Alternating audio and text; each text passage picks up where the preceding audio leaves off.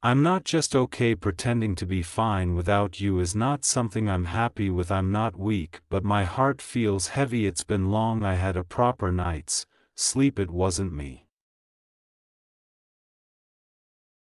It was all the karmic people and situation whose negativity broke our connection. How can I leave you? I saw you real and natural in our separation. You are so strong, genuine and hardworking women.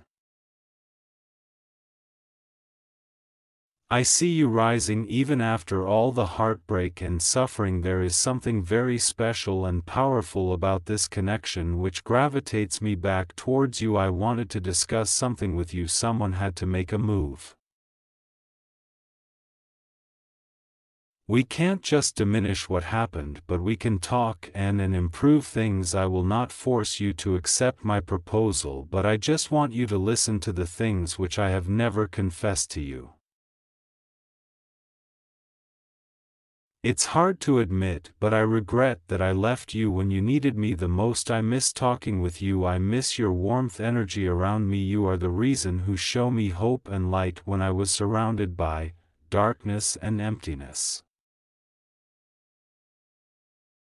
I know I hide behind the mask of lies, but now I have to be honest with you and have some decency at last, as I cannot leave like this anymore knowing I have hurt you so badly. You deserve the TR. Your love has really impacted my life, to a great extent.